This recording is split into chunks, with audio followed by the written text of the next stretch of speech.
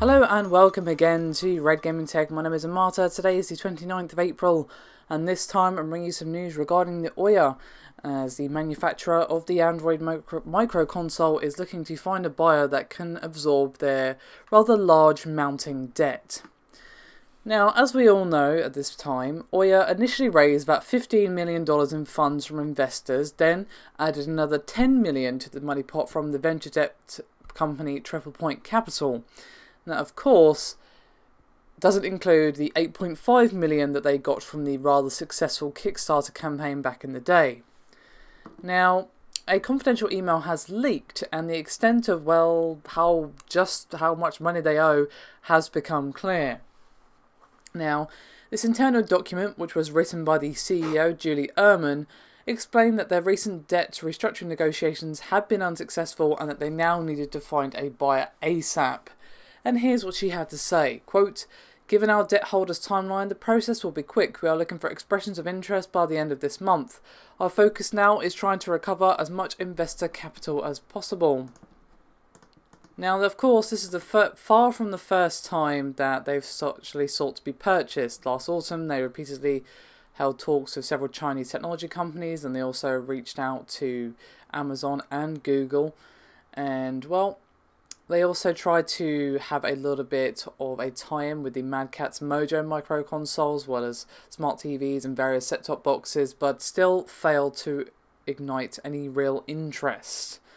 And despite this, Julie Ehrman still thinks that they built something valuable, and here's what she had to say, quote, "We believe we've built something real and valuable. I continue to read tweets and emails with our fans who play Ouya every day, and our catalogue is now over 1,000 apps and 40,000 developers. We have the largest library of Android content for the TV, still more than Amazon."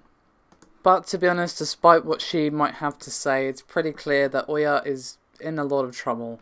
It's pretty impressive that they've managed to last as long as they have, but it seems like their debts are just getting higher, and unfortunately they're just not making any money, or at least not as much as they might need to actually turn around the rather huge amount that they actually borrowed from, or have from investors and then borrowed, or whatever they've done over the years.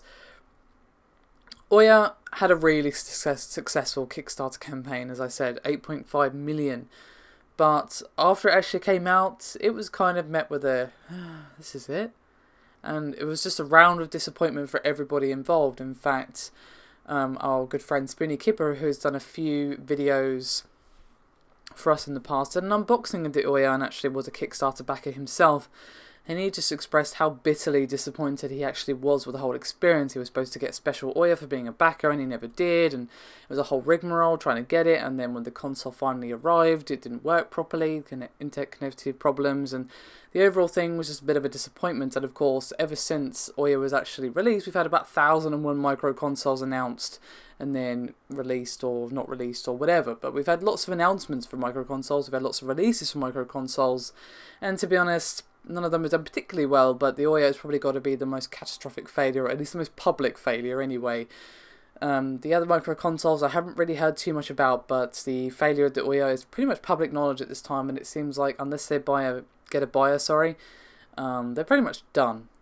I don't see them lasting much longer, to be honest with you, which is a bit of a shame. They had a good idea, but unfortunately it just didn't work out. So, seems like we are finally going to see the end of the Ouya era, unfortunately, but it just didn't work. You tried, but unfortunately just wasn't enough.